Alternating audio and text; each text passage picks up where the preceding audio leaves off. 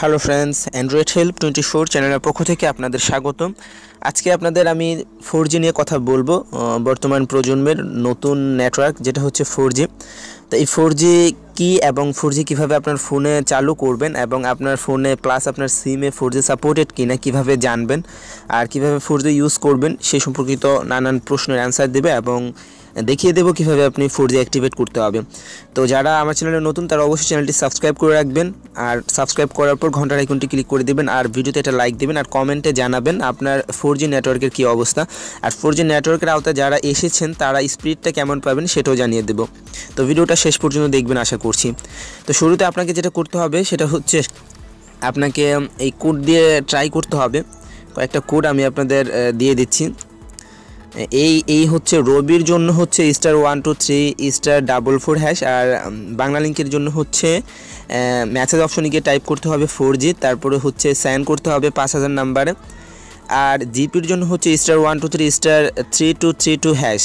ওকে, এই হচ্ছে। আর রবি প্লাস এয়ারটেলের জন্য এটাই। এই চারটা কোম্পানি বাংলাদেশে 4G সেবা চালু করেছে। আপাতত টেলিটক এখনও 4G সেবা চালু করেনি।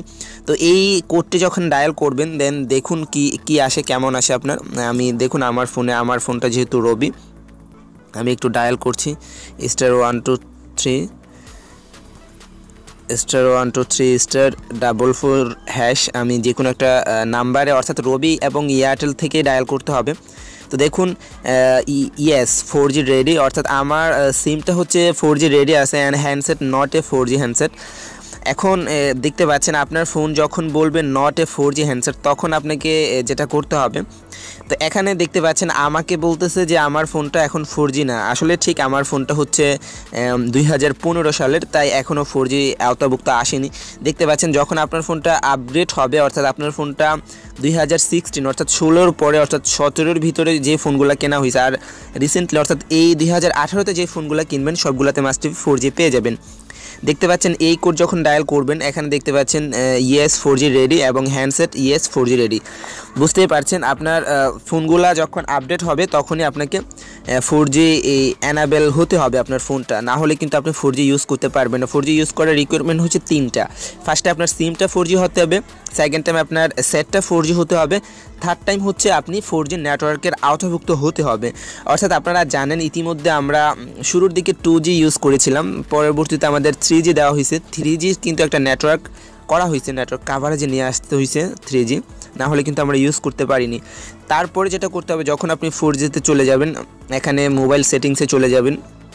আমি স্যামসাং থেকে দেখিয়ে দিচ্ছি মোবাইল নেটওয়ার্কে, তারপর হচ্ছে নেটওয়ার্ক মোডে চলে যাবেন। এখানে দেখতে পাচ্ছেন নেটওয়ার্ক মোডে আপনার 4টা থাকবে। LTE নামে একটা অপশন থাকবে সেটাও আপনাদের দেখিয়ে দিচ্ছি, সেটা হচ্ছে এরকম থাকবে। দেখতে পাচ্ছেন এখানে চলে যাবেন, দেন এখান থেকে দেখতে পাচ্ছেন LTE, তারপরে by 3G by 2G auto connect. বুঝতেই পারছেন এখানে আমার এটা নাই, কারণ আমারটা তো শুরুতেই বললাম আমারটা হচ্ছে 3G ফোন, 4G এখনও হয়নি। তো আপনারা যদি হয় তাহলে এখান থেকে 4G চেঞ্জ করে নিতে পারবেন। তো এখন আরও একটা কোড আপনাদের বলে দিচ্ছি, যেটা হচ্ছে একটু অ্যাডভান্স লেভেলে। যাদের ফোনটা আপডেট আছে তারা এই কোডটা ডায়াল করবেন। কোড হচ্ছে **4636#***। ওকে, এই কোডটা আমার ফোনে ডায়াল করলে কাজ করবে না, কারণ এটা যেহেতু আমার ফোনটা ওল্ড ভার্সন, তাই আপনারা এই কোডটা ইউজ করে নেবেন। আমি এই কোডটা আপনারা এখান থেকে চাইলে স্ক্রিনশট নিয়ে নিতে পারেন, আপনারা দেন এটা ইউজ করবেন।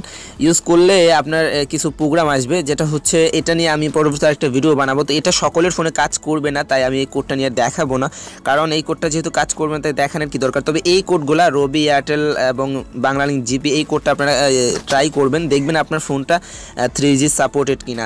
দেন এই হচ্ছে একটা সিস্টেম। দ্বিতীয় সিস্টেম হচ্ছে আপনার সিমটা 4G আছে কিনা সেটা দেখার জন্য আপনাকে যেটা করতে হবে ওই যে কোডগুলো দিলাম, দেন আপনি চাইলে কাস্টমার কেয়ারে ফোন করতে পারেন যে আমার সিমটা 4G আছে কিনা।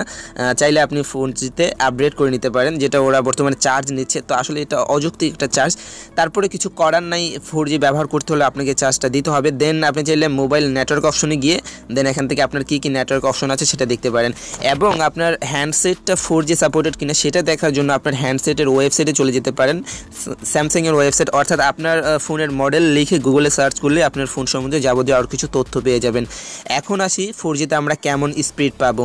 অর্থাৎ আমরা ইতিমধ্যে জেনেছি আমরা 3Gতে যখন ছিলাম তখন আমরা স্পিড পেতাম, দেখতেই পাচ্ছেন 3Gতে আমরা স্পিড পেতাম। এই পিকচারটা দেখুন, 3Gতে আমাদের আপলোড এবং ডাউনলোড, এই যে বাম পাশেরটা হচ্ছে আপলোড, ডান পাশেরটা হচ্ছে ডাউনলোড। আমরা 3Gতে বলা হয়ে থাকে আপলোডের ক্ষেত্রে 2 থেকে 7.2 Mbps পাবো এবং 3G প্লাসের ক্ষেত্রে 22 থেকে 42 Mbps পাবো। আর 4G যেটা বলা হয়েছে সেটা হচ্ছে যখন 4G থাকবে, মানে 4G অর্থাৎ 4G একটা প্লাস, আপনারা জানেন H প্লাস হয় তখন 3G প্লাস হয়, যখন H থাকে তখন 3G। তো সেই তুলনায় 4G যখন থাকবে তখন হচ্ছে 50 থেকে 150 Mbps পাওয়ার কথা, আর 4G প্লাস যখন হবে 150 থেকে 300 Mbps পাওয়ার কথা। তো বাস্তবে আমরা যেটা পাই 3Gর ক্ষেত্রে 0.4 অর্থাৎ 400 KB থেকে 3 Mbps পাই। 400 KB হয় আমাদের ডাউনলোড আপলোড স্পিড, আর ডাউনলোডের ক্ষেত্রে হয় 3 Mbps হাই স্পিড, এর থেকে নিম্নমানের কিন্তু হয়। আর 3G প্লাস যখন হয় তখন আমাদের আপলোড স্পিড হয় 3 Mbps আর ডাউনলোড স্পিড হয় 6 Mbps। তো এইভাবে করে পর্যায়ক্রমে আমাদের 4Gর ক্ষেত্রেও যেটা হচ্ছে 10 থেকে 20 Mbps, 10 হচ্ছে আপলোড স্পিড আর ডাউনলোড স্পিড হচ্ছে 20 Mbps, যেটা আমাদের পাওয়ার কথা।